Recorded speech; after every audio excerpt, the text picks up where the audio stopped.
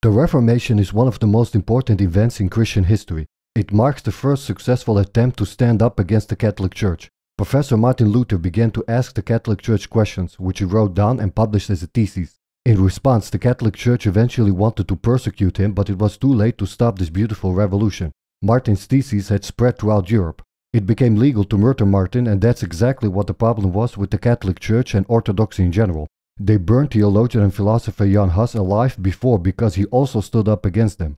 Freedom of speech is not free. It's a human right that always needs to be defended. The Catholic Church is an old organization with a long history of crimes against humanity. It's amazing how there are still people around who think that this organization is ordained by God.